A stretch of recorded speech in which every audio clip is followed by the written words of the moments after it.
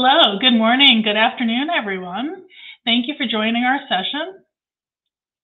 So this is the SPP Pharma Chapters event today, and we're going to be talking about how pharma procurement is driving our sustainability goals.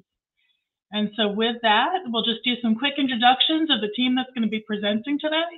And starting off with Fred, do you mind introducing yourself? Hey folks, good morning, good afternoon, good evening, and special thanks to SVP and the presenters today. Fred Turco, I lead enterprise and direct sourcing for Pfizer, and I also help drive some of our sustainable sourcing practices within Pfizer and co-chair SVP Pharma. Really happy to be with you today. Rob? Sure, yeah, I'm Rob Williams, Director of Sustainable Procurement at AstraZeneca. I'm leading our sustainable procurement program across Scope 3 and a whole range of other sustainability factors. I'm also Vice Chair of the Pharmaceutical Supply Chain Initiative, PSCI, and a proud ambassador for SPP. Maria? Hi everyone, I'm Sustainable Sourcing Lead at Pfizer, driving supplier impact for Net Zero Program in Pfizer. Thanks for joining.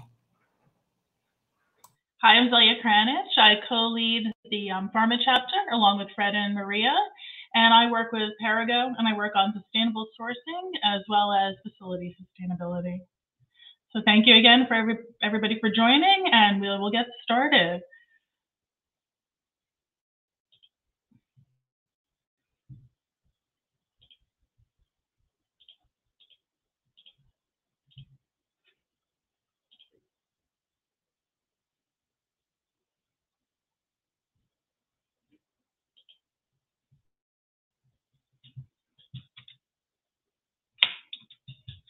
So before we get going, I'm sure you've heard this about a million times today, but this session is going to be recorded.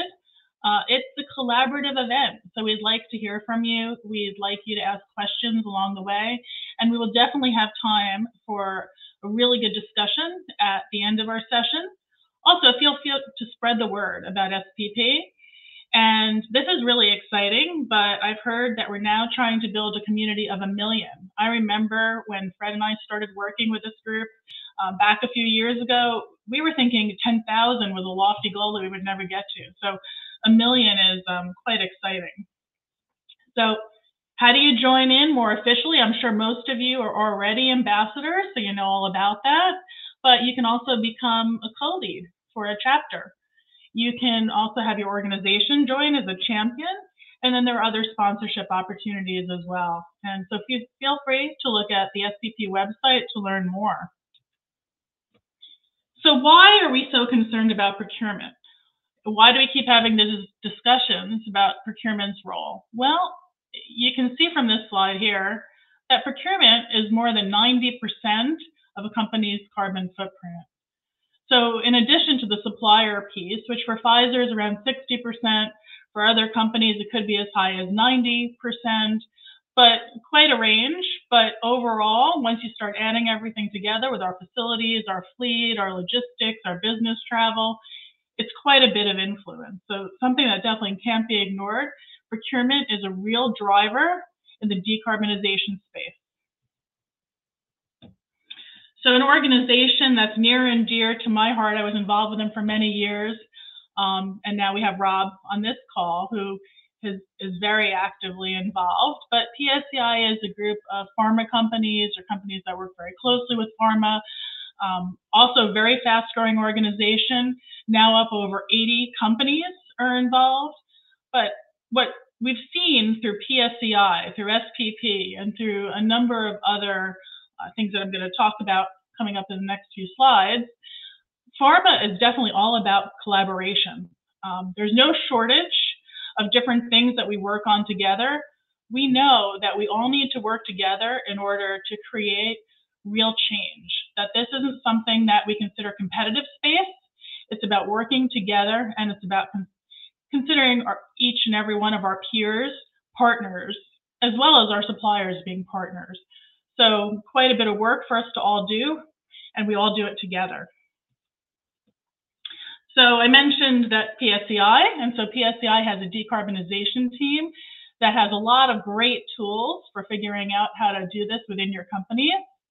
There's also the Energize program that has second to none supplier training events, as well as a number of training tools that are available on their website. Energize started out being 9 or 10 companies that got together in pharma. Now it's up around 18 or 19. So also something that Schneider Electric is running, and Schneider Electric has always had these wonderful tools for us to use, but now they've enhanced that and made them available for free to everybody within the Energize program. And Manufacture 2030 has an Activate program. So not only can M2030 help you with tracking your data, but they can also give you resources and tools for getting expert advice, for doing product carbon footprints, and they can help integrate you with financial lenders that can help you with it, get on the right path, and make sure that you're moving along in your decarbonization journey as well. So all kinds of great things all around collaboration. And with that, the Sustainable Markets Initiative is near and dear to Rob's heart, and so I'm going to pass it along to Rob. Thanks, Zelia. Thanks. And building on what you were saying there about capability building, because that's a key part of the journey that as procurement, we all know our suppliers are on.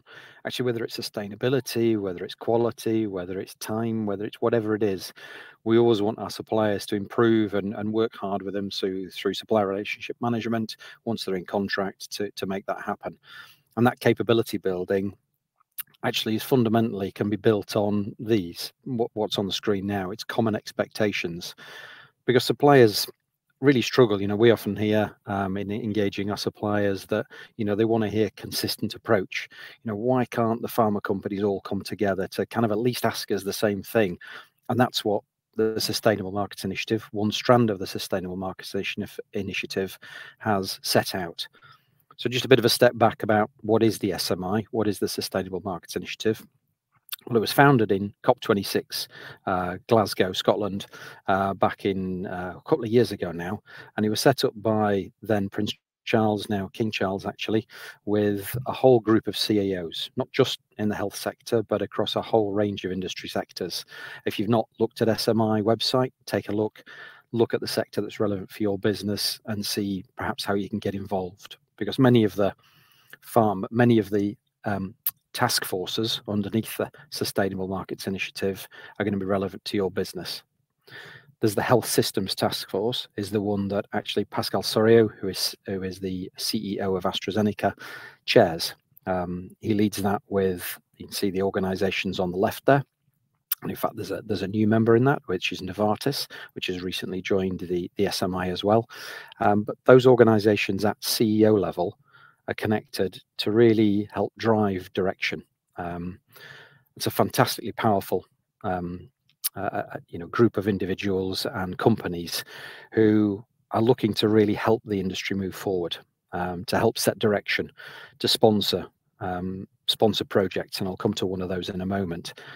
But one of the early work streams under the Health Systems Task Force of the Sustainable Markets Initiative was around setting common action and expectations for suppliers, because, as I just said, is recognised that that's one of the barriers to change, is that we keep asking for different things. So we came together. These standards were then set and adopted. They've been published on the website of the SMI. They've been published in an open letter signed by the CEOs of those organisations there.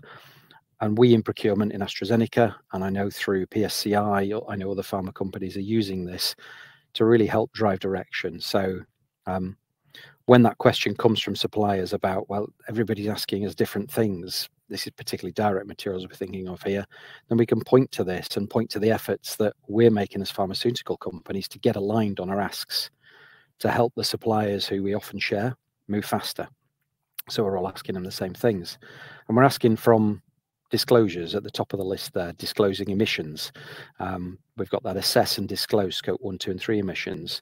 We don't specify through a particular system, but we know that many companies will use CDP, EcoVadis, and other platforms, third-party platforms, to actually disclose that data, not just to one customer, but to many customers. Science-based targets. Well, obviously the top line tells us where companies are today. The next line really tells us where companies are headed, that SBTI pathway. And then flowing down from there, levers that help that decarbonisation, help those companies be more sustainable, particularly the renewable power piece. And Zelia's already mentioned Energize, which is a program to build the capability of suppliers, help them understand how to switch to renewable electricity in different ways.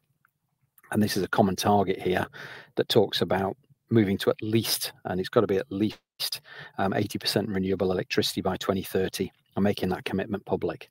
And that's a key part of, and I'll come back to that, making it public shortly. But again, just this helps procurement. Having these common standards really helps address some of the questions that procurement face when they go to speak to suppliers. It also sets out really clearly where we as companies who are members of this organisation and indeed members of PSCI who've adopted these as well, that's where we can start when we look to build additional aspects into our supplier code of conduct. We build additional aspects into contract clauses. So really, again, provides a start point practically of actions we want suppliers to take. Through a contract, we might want to bind them to take these actions as well, and levers they can pull to actually deliver on decarbonisation.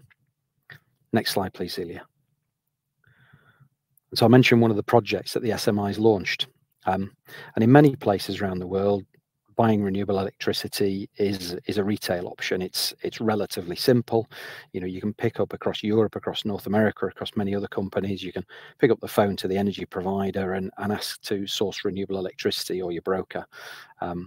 In some parts of the world, the market's more regulated, it's less mature, it's developing, and renewable electricity generation in China is enormous, but the access to that renewable electricity is not as simple as it seems in Europe and North America.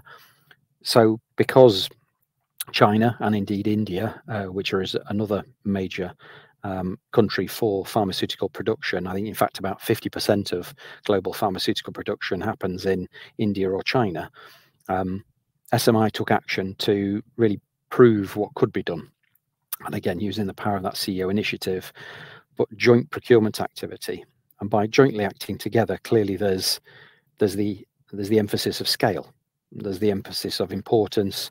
There's the emphasis of, you know, acting together to make market change happen where it's necessary, and bringing together new and innovative partnerships, which is what we did here. You can see the logos on the left there. Not all of the SMI members took part in this, and indeed we took part with one of the key suppliers to the pharmaceutical industry, you see named there as well. But we found a partner in Envision Energy, a leading operator of wind and solar technologies in China, with a strong profile, a member of the SMI Council, and indeed themselves signed up to science-based targets and taking action. And we provided a route. We secured AstraZeneca, and these other companies secured a power purchase agreement. We've secured renewable electricity from the 1st of January this year in a market first move that then gives 3 years for us. But on the right-hand side, in terms of the green, the really important part of this was we left the door open in that agreement for others to join during 2024. And in fact, that's an activity which is currently taking place. There's been 2 webinars in the last 3 weeks in the UK and in Chinese to offer this option to suppliers in the pharmaceutical supply chain. Now, so across chemicals, across packaging, across all sorts of different direct material sectors there, and indirects as well. And that's to really help those companies accelerate. It would have taken a lot of time, a lot of individual investment, a lot of capability building within the suppliers. But what we've done here is created a contractual model, essentially, that can be rolled out and shared with others. Each individual company that's invited to this, it's very much an invitation to take part, but with the encouragement that, well, they'll be decarbonising their operations. It decarbonises our scope 3. So it helps the whole industry move forward. And there's real commercial imperatives behind this in China now as well, with the EU carbon border adjustment mechanism, with the Chinese ETS emissions trading scheme, as well as increased customer requirements. But it's the joint procurement activity I really wanted to flag here. That is the power of that collective action that Zelia talked about, the partnerships, the collaboration, the working together to unlock a market, to unlock access, to allow then the industry to decarbonise. So hopefully a great example of how Pharma's acting together, and perhaps what can be taken forward in other sectors as well. Or welcome, of course, any follow-up to join this if it's relevant for you and your business. Next slide, please. I think the final slide for me then is really about, as I've just touched on before, this commercial imperative. The little bit of text in the bottom is important, actually. says there, your organization needs to show public commitment and leadership for sustainability, whether that's diversity, equity, and inclusion, whether it's climate action, because that public commitment and leadership from our board, from your board, is superbly important. It gives procurement the leverage to drive commitment and action by your suppliers. If you're not doing it, then why should your suppliers do it? It gives, seeing that from the board, having a CEO letter, a CEO slides, a presentation by your CPO, as it may be, really gives the power and the leverage to it. It's a door opener. We ourselves, we've run a supplier conference. That was how we started our supplier engagement on sustainability. It was really powerful to get our board member, our CPO, to be talking to, I think it was 800 to 1,000 of our suppliers at the time, a couple of years ago. That really opened the door then and gave a start point, a door opener for procurement, for all the category managers to go and speak to their suppliers, point back to the conference and go, you heard the messages, what are you doing about it? And how can we move forward together? And how can we help you? And raise all of those questions. But that door opener is really important. And it's really important not just to pass the message on, but it's really important to start that education journey as well. The capability building that Zelia talked about is not just capability building in suppliers. It's often, as we know, that's why the SPP came together. It is really building capability within procurement to negotiate to net zero, because that's what we're asking everyone to do in procurement, is to do that alongside all of the other activities and procurement actions and contract issues that we need to think about. And so, but having that leverage, again, point at the bottom, is really helpful, we've found, to support the procurement team to move forward quickly. But the commercial imperative is also, for internal stakeholders and for suppliers, is just a reminder, and that's the points you've got really in the 3 boxes across the slide central there. The business value to upstream and downstream, the license to operate ahead of regulation, the employee recruitment and talent retention, we're finding as a business in procurement, is really important. The top line business growth and the access to funding via ESG lending, that's a really important point when it comes to CDP ratings or even EcoVadis ratings. If you're going for debt funding or equity or looking for other investors, being able to, for one of your suppliers to be able to put up those labels to demonstrate that they have strong environmental, social and governance, and there's a strong emphasis there on the G of governance. That means their business is well understood, well managed, and well understood and well managed should mean lower risk to any lender, and that's where the linkage comes. McKinsey some years ago produced a paper that quite well demonstrated the link between long-term financial returns and those who had a stronger ESG profile. Because of that understanding of the business, governance of the business, well-managed businesses perform better, managed through risk environments better. In terms of the cost, sustainability should not cost the earth. Green options are often spoken about as costing more. That's obviously where procurement really comes into its own. It's absolutely what we do day to day, is to really mitigate the direct costs, to look at whether it's energy efficiency, whether it's resource efficiency, whether it's actually the raw material has got nothing to do with the oil price, the gas price, the price of other commodities that we've used historically. It's an entirely new commodity supply chain that's bringing the new biomaterial into the company for us to buy. I've mentioned the CBAM, the carbon border adjustment mechanism, already. But then the public commitment and leadership is hugely important. And again, it's not just about being seen as a leader as a business. It's about being seen as a leader to influence others, to get that supplier cascade, that cascade into the supply chain.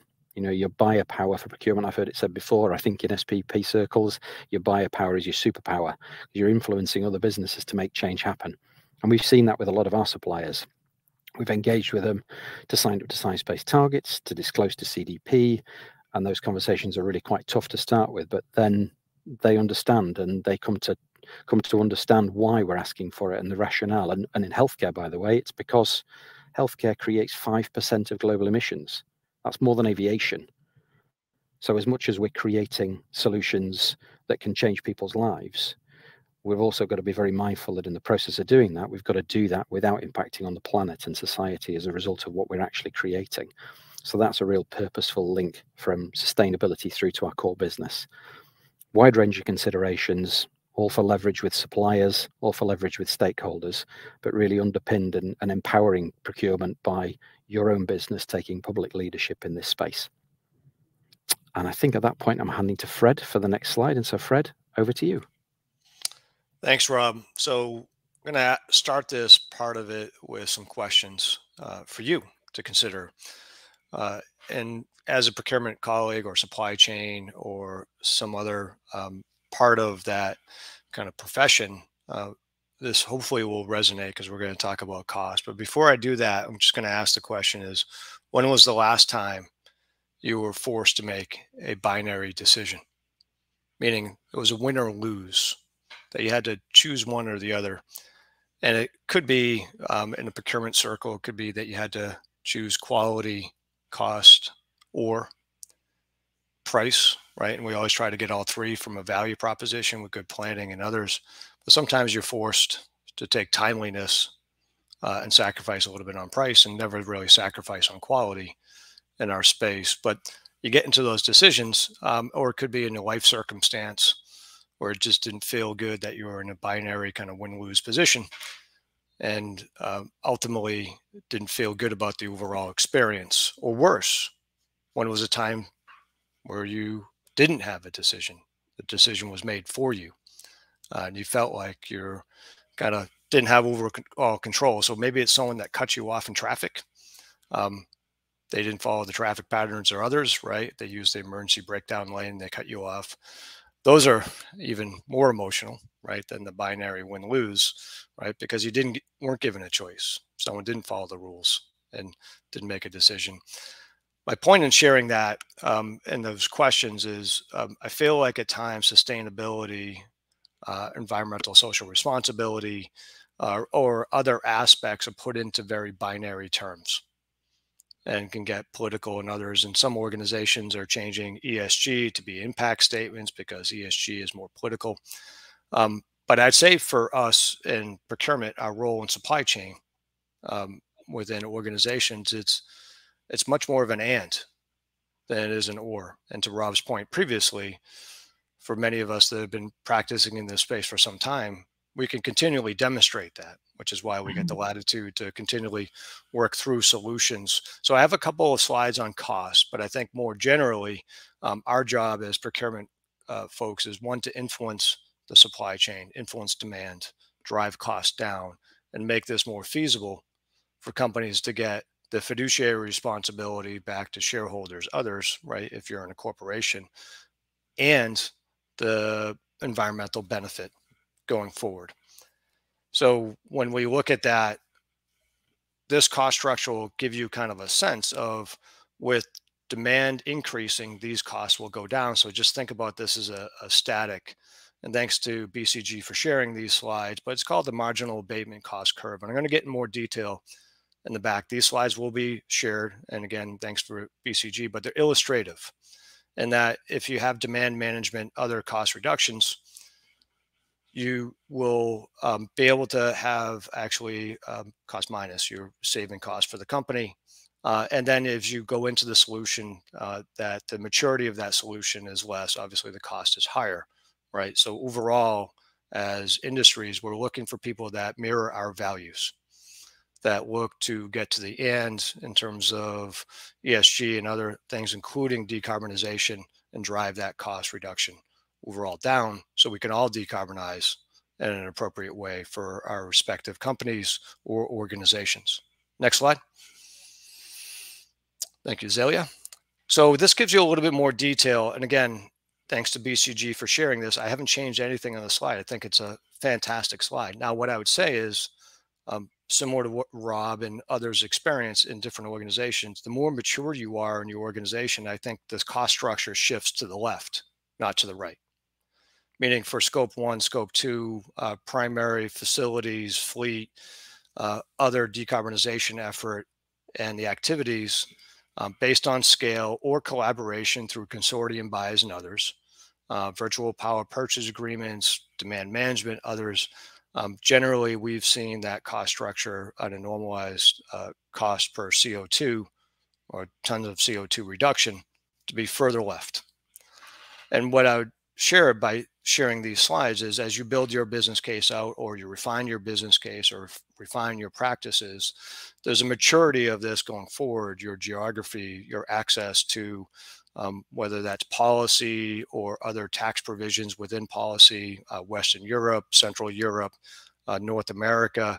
And then as you go out in your operation to LATAM, APAC, and as Rob said, those solutions became maybe a little bit more difficult. There is a little bit of governance in terms of state to state within countries, in terms of carbon and others.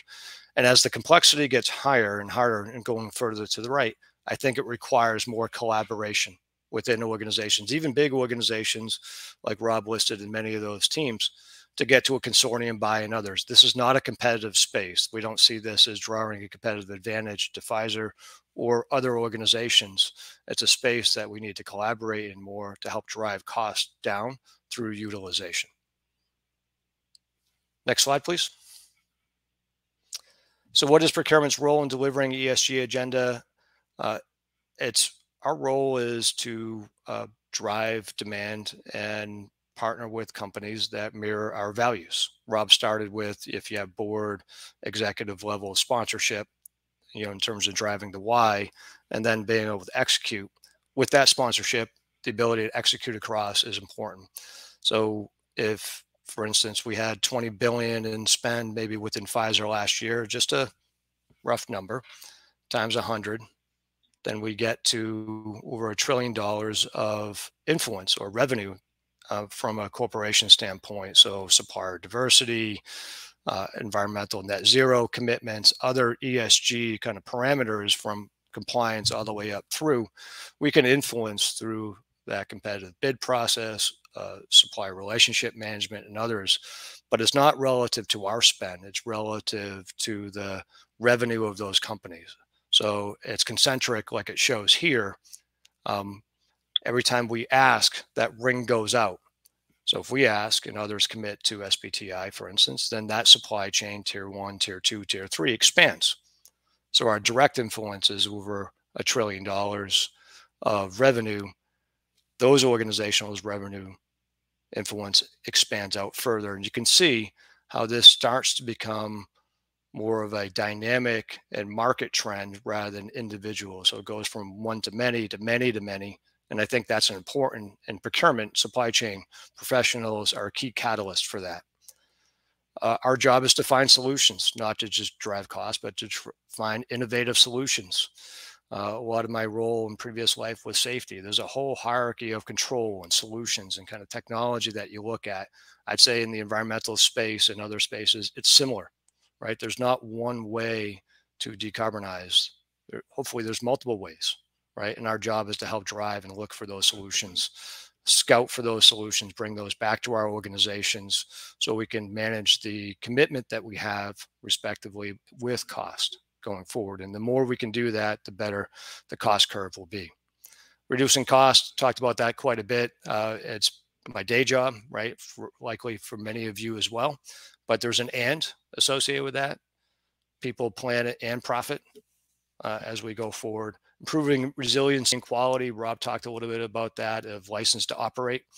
We saw that with some of the energy exposure through a war in Europe and the energy prices going up. And where we had more renewable energy, we had a lot less exposure from a business continuity standpoint, but also from a cost standpoint. And then lowering risk profile. So hopefully that gave you a little bit of a flavor between Zelia, Rob, myself, and then Maria is going to look at some of the questions and help delegate these questions if we can move to that slide. But I do want to thank all the presenters today for doing a fantastic job, and SVP for organizing this before we get to questions. Thank you, Zelia, Rob, and Fred. So there are 232 people in the session. I hope you found what you heard so far interesting. Please ask more questions. I'm sure it drove to some questions in your mind. There are just a couple in the chat. I want really to encourage you to ask whatever questions I can help you driving even more in your company. So what we have for now is a question for Rob. There's a person asking, does SMI apply just to pharma or all industries?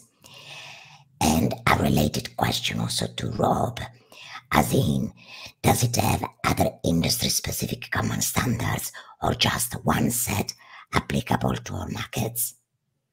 Okay, Thanks, Maria. No, I think, as I said during the presentation, the SMI, and it's worth, we'll see if we can post the link to the Sustainable Markets Initiative in the chat. I don't know if one of the team can find that, but take a look at it. There's a whole set of task forces under there. I'm aware there's an energy one. Obviously, I'm aware there's a health systems task force. There is a sector initiative, essentially, for many of the industry sectors. So I think there's probably something there for most organizations. So yeah, do take a look. See what underneath that task force are the key work streams that they're working on. So in pharmaceuticals, it happens to be supply chain standards, happens to be clinical trial or digital health, including clinical trial decarbonization, and a couple of other areas as well, which really focus on that decarbonization of the industry. So there's different sectors in there. It doesn't just apply to healthcare. On the common standards, actually, I can't comment on what the other sector initiatives are doing because I'm not in those other sector initiatives, but I think there is a kind of common approach that's sought to be adopted. So I suspect you may find under some of the other industry sectors that similar approaches are taken, that they've kind of looked at what are common standards we can do.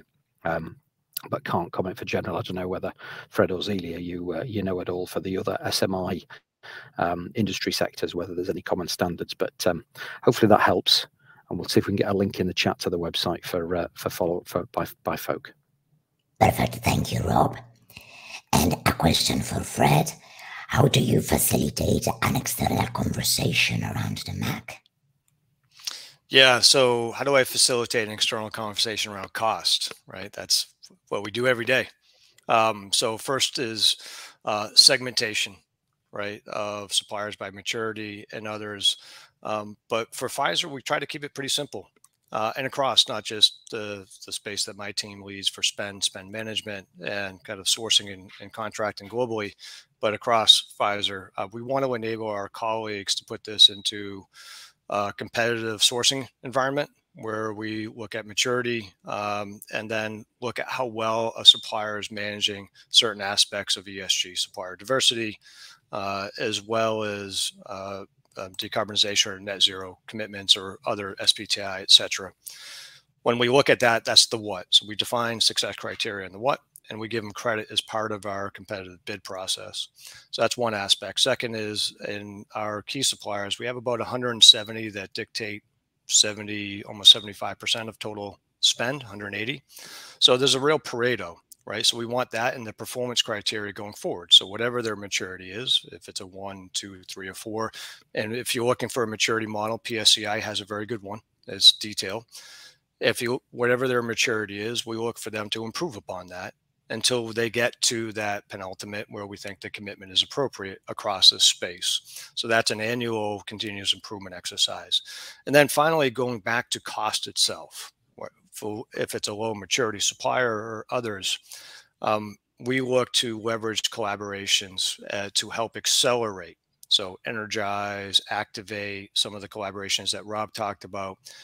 So in other words, we want to define the what and we want to enable the how. So if they have specific questions on cost, platforms, management systems, other things, then a lot of times we'll facilitate that discussion with the key supplier. We don't get into a cost specific discussion, but we facilitate where maybe they leverage one of our other suppliers that's in that same sector and they're more mature in the space, or we get them a resource that can help accelerate their journey for them. And if it's more specific or technical, so how do we go from, let's say, cogeneration to split that out because you have to use gas, right? So super detailed engineering, right? So then we'll look to connect maybe their SME on the supplier side with a subject matter expert from our side. So those SMEs can talk, because again, we don't look at this to be a competitive, but we could talk about what our glide path is because we have a large unit of operation and help others with that glide path. But we don't dictate the how. We just look to enable the how. So hopefully that helps give a couple of things in terms of how we drive the what, right, relative to selection and supplier performance management, and enable the how. Thank you, Fred. And we have another question. Maybe you can start, Rob, and maybe Fred can build on it. Does the need for buying sustainable solutions makes procurement managers look more positively on sourcing from startup or young companies which of course can be cheaper and present an opportunity for saving? Well, we mentioned DE&I a few times in this presentation as well, and sustainability is not just about environment. We've got to remember that, and many of the organisations perhaps on the call, I know certainly the ones present on the as speakers here, have got DE&I programs, diversity, equity, and inclusion, spinning out of the supply diversity programs in the US perhaps. We source a lot from small and diverse businesses. We employ work with a lot of small startup companies because of the industry we work in. We're looking for absolute cutting edge innovation in creating a new pipeline of medicines. And I know a lot of the suppliers that we engage with in our sustainable procurement program are in that bracket.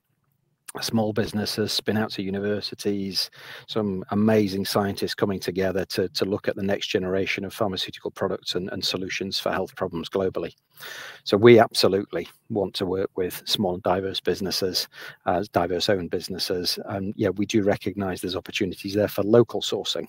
And perhaps just to turn the question slightly, I think, you know, the opportunity for local sourcing is something that I know some organizations are looking at since the pandemic and since other supply chain crises, such as the Suez Canal and other aspects. And that local sourcing, as well as small organization and diverse organization, I think is making some people think differently about supply chains. Transport's not always the biggest part of a supply chain, particularly in services. It's almost irrelevant with the digital world we all live in now.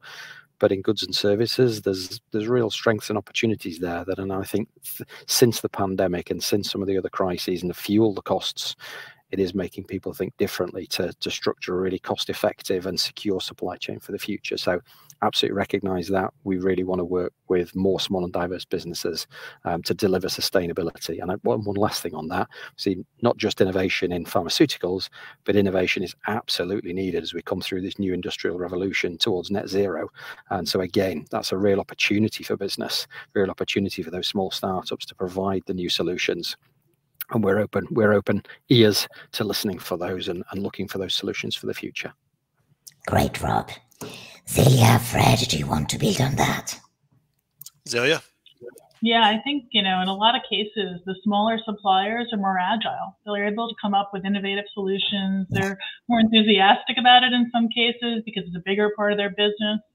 And so it's really important as being in a larger company like we all are, and mine is much smaller than Rob's or Fred's, but still large enough that we are able to hire those smaller companies and really help them along with their journey and encourage them to not only have consulting type services, but also the products.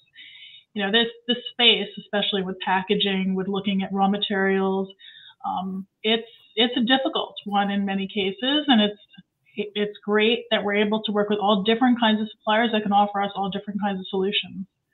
So we're absolutely ready and able to hire smaller suppliers. Yeah, I think it's the end is how I'd summarize. There is a scale leverage component to all of our supply chains, efficiency, effectiveness. Pharma in particular, biotech pharma, there's a regulatory framework that adds a complexity, right? Timeline and others that has to always be considered, but there's an and in terms of becoming more nimble, innovative and others. And it's just getting that benefit of both, right? And an overall mix, market basket, if you will, in terms of the go forward position. So absolutely. Thank you all. We have another question specific for Rob. I have seen many attempts at procurement collaborations between industry peers fail. What are your top tips for making them work, based on the success you've seen in pharma that you have highlighted today? David, great question. Good to hear from you. I hope you're keeping well. I think we're overdue for a connect. But in terms of that collaboration, I think all collaborations, in fact, all business collaborations, I think are down to a common purpose and aligned purpose. As I mentioned when I was talking, it's the alignment is around that purpose in pharma. You know, we provide health solutions to health challenges, yet in producing 5% of the world's emissions, we cause part of the problem, and we've got to solve that. That's a really strong purpose that means, as Fred said, we're not competing. It's not a competitive space. We want to collaborate to find the solutions, and often the solutions are common to all of us. solutions like renewable electricity, of course, are common to every business. Every business has used power, and we can make those solutions. But I think the top tips for making them work is that common aligned purpose. And in sustainability, there's a really strong understanding within pharma that it's not a space to compete. It's in fact, it's too important to compete on. If none of us will get over the line unless we all get over the line together on this. So yeah, I think hopefully, David, that probably doesn't tell you anything new, but emphasizes probably what you already did know. Yeah, I often get questioned about how do you have time to work on SPP or to work with PSCI or other kinds of organizations. And I'm often confused by that question because, in fact, it allows you to bring forth things that you're working on, to get input from others, to work together and actually get a lot more done by everybody bringing everything together. And so I've never found it to be something that takes up my time. Quite the opposite. Helps us get more done, helps us all move together, and helps us have a unified voice, which, I mean, you can only imagine, and I'm actually one of these suppliers, and I'm a supplier to both the other companies here. You can't even guess how many questionnaires we get and how many different types of phone calls we get and requests. And so the more that we can unify, the more that we can have that standardized voice, the better that it is for all of us in terms of being the ones that put the information out there and also being on the receiving end. So things like this are vital, and it's really important that we all work together and that we're transparent and that we don't consider this a competitive space, because if we consider it competitive and we don't work together, we're never going to get anywhere and we're just going to fail. Yeah, here. I call that the leapfrog effect. And it's a super generous community where we share, build on each other's practices, share back. And I think, Zelia, Rob, Maria are fantastic at it, but SVP overall is that kind of fueled by people that volunteer and share good practices, not for credit, but for the benefit of the community. So I think if you're not involved in SVP, I'll just give it a plug. I think you should be. And I think if you want to accelerate your journey in that leapfrog effect, it's a lot of folks that are very generous in what they share. Thank you, Fred. Going back to the previous point, Chris is commenting, together for sustainability could be one example beyond what he has seen smaller groups are quite effective rather than trying to involve everyone, but also mixing large and small and throughout the value chain can be more effective. Does anyone want to comment on that? About the Together for Sustainability as an example? I'll jump in there. I mean, I think, Pharmaceutical Supply Chain Initiative is the collective for pharmaceutical companies. Together for Sustainability, for those who don't know, is a very similar collective for the chemicals industry. Actually, the chemicals industry is often a supplier to the pharmaceutical industry. So you start to build that collection. Ollie Hurry, who, is part of the reason that we're all here somewhere in the distant past, was always trying to connect these initiatives and have an initiative of initiatives. And Fred, everything you were saying about the SPP, absolutely support it. And Zelia, I love what you were saying there about actually being part of these helps us all move forward faster. Because if we're all, back to the point I made about kind of shared and common goals and common approaches, if we're all kind of heading in the same direction, we'll have those conversations with suppliers that help us move forward. And perhaps just to add to the points there is, part of the role that see of the sustainable procurement team here in AstraZeneca is we're helping the industry move forward. While all those different discussions in different categories are perhaps heading in slightly different directions or at different paces, we've got to rise the tide on all boats and all categories and all industry sectors that we buy from. So it's a key role, the collaboration to support us individually, Fred, as you were saying, to kind of progress and to really embed sustainability, but to move forward as an industry actually collectively helps every individual to do that faster. Thank you, Rob. And we have a Robbie commenting, Fred saying he loved the framing about enabling the how. And is talking about this specific startup, Terracina, who builds custom Mac for any material really quickly, looking to partner with companies to build out any workflow is if anyone would be interested. But do you want to share anything more about the how, Fred? Yeah, I think the how is relative to the company, right? Which is why we don't. It's not a judgment, right? We assess maturity, and everyone has different circumstances, different margin, different geographic location, different parts of their company, kind of from a startup organization to a more mature organization, different regulatory framework. And to be quite candid, our assumption is that you're doing the right thing for your company already, and a lot of our interaction and all of that. So we kind of put the how as terms of basic compliance, right? The kind of legacy corporate social responsibility. And we do verification processes based on risk assessment for a lot of that to make sure that that pulls through, right? From a regulatory framework and our standards, that those are being achieved. A lot of what we're talking about today is the voluntary side of ESG, supplier diversity, as well as net zero or decarbonization. It's that next level of enabling the how, and it is more complex from a compliance standpoint, because depending upon where you are and your maturity and others, it's not all going to save you money. There is some cost in this next level of journey. We think it's a cost of doing business to mirror our values, right, going forward as an organization. But that's why we don't get into specifics on the how. We just want to enable it. And I think companies like Robbie's, others, we see a lot of these helping accelerate and very feasible for folks going forward. So our premise is that we start with compliance, and then we build on that, and then we enable, depending upon how you're pulling the rope, if you will, rather than us pushing. How you're pulling the rope, we look to enable that going forward. And the last thing I would say on enabling the how is we segment our suppliers in terms of overall impact intentionally, just to make sure our resources are deployed where we think it will have the maximum benefit back relative to our supply chain. Thank you, Fred. Yeah, I think it's extremely important to not be too prescriptive with the how. Just like with your own teams internally, just how you interact with other groups, you always want to make sure that there's the freedom to allow individuals, allow companies to do what is important to them, what they feel is right for them. And I think sometimes by being too prescriptive, you can actually stop innovation, you can stop new ideas, and you end up having a kind of relationship where where the thinking isn't there anymore, and it's more about just getting done exactly what you ask for. And that's exactly what you don't want with sustainability.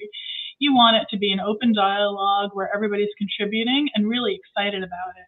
I think the big advantage that we have with sustainability initiatives is people get excited about them. This is exciting. This is, I love my career. I love what I've chosen to do. And when you have that, that's when you really get momentum and movement, when everybody's having a great time with it, and really it's important to them, and it's at the heart of everything we do. Thank you, Zelia. We still have more than 200 people on the line. Are you sure there's really no other question for our fabulous speakers? Just let's wait a couple of seconds if anyone has a last second thought or comment.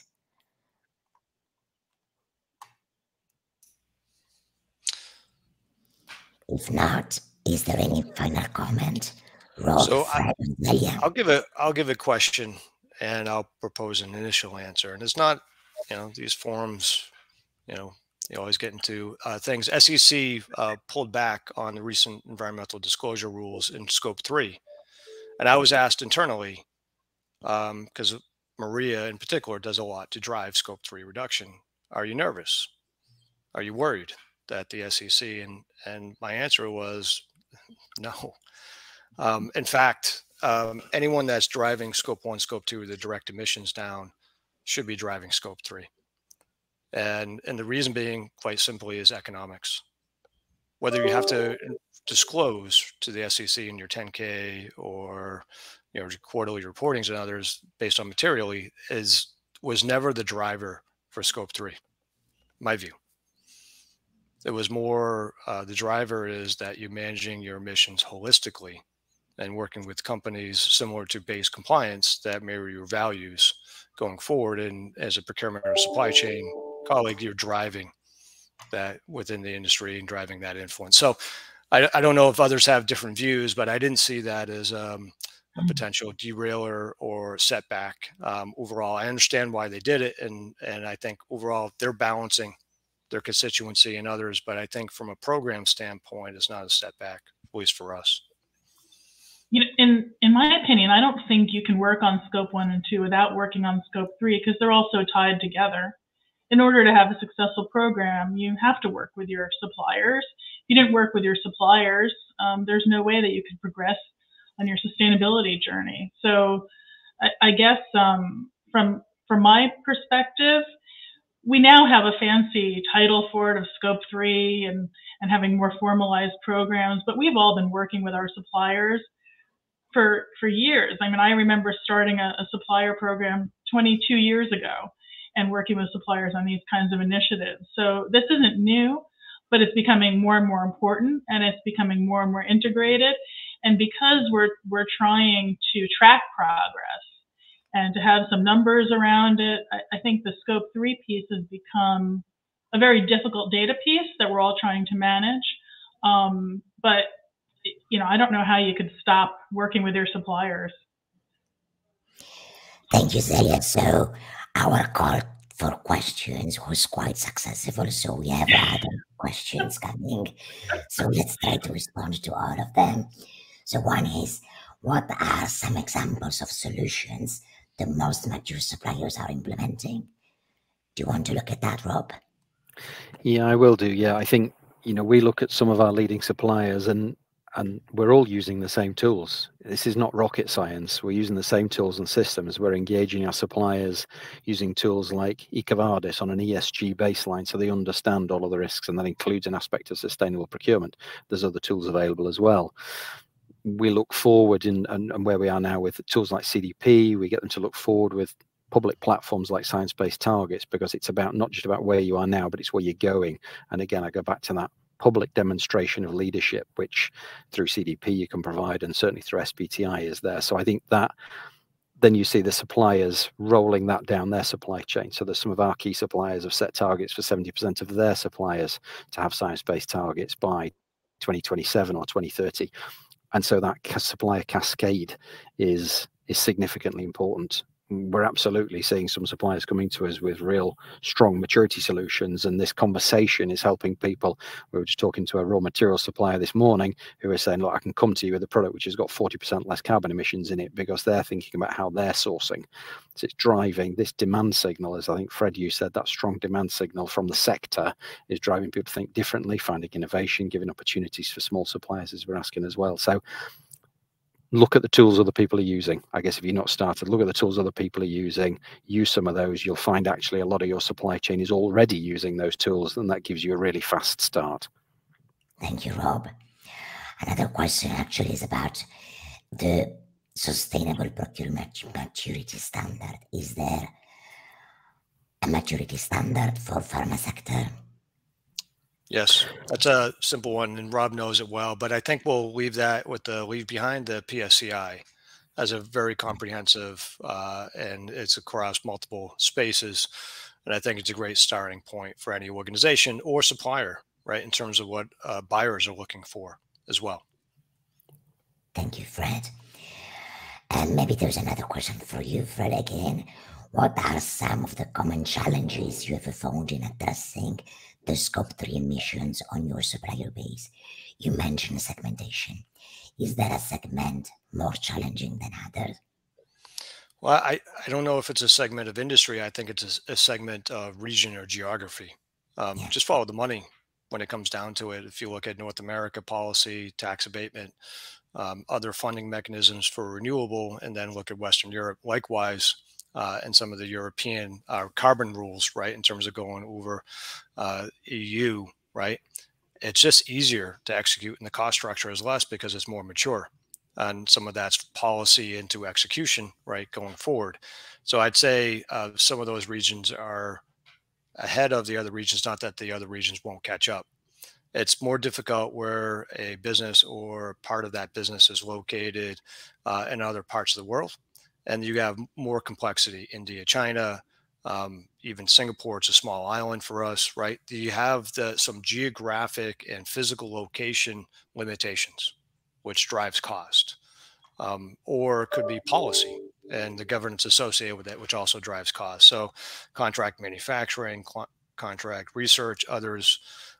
When we look at that segmentation based on geography, it's understandable that their commitment to SBTI or other factors may be lower.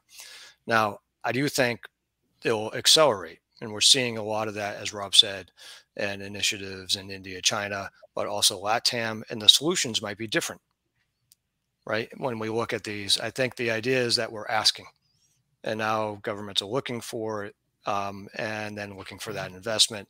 But I think you have to go a little bit deeper than all players are equal, or industries they're not. I think geography has a big play in terms of renewable access or cost. Thank you, Fred. We have two final questions. And one is always for you. Can you elaborate a little more on how you integrated the marginal payment cost curve into your procurement organization's practices and processes? Is that for me? And if so, I want to defer that, because what I'd say is it's very focused, and we could spend a session on that. So Sure. maybe a follow-up pharma session on that. So, and maybe one other question, Maria? A quick one is, do you assess your suppliers at corporate or site level? Do you want to take this, Rob? Yeah, I can do. Yeah, in fact, it's both, because it's important that we start at the top with a board level. Those SBTI commitments, the CDP reporting, and increasingly EcoVadis reporting is done at global corporate level. But of course, while we want that commitment from the board, what we want is the site level detail, because it's the sites for manufacturing where those products are produced for us.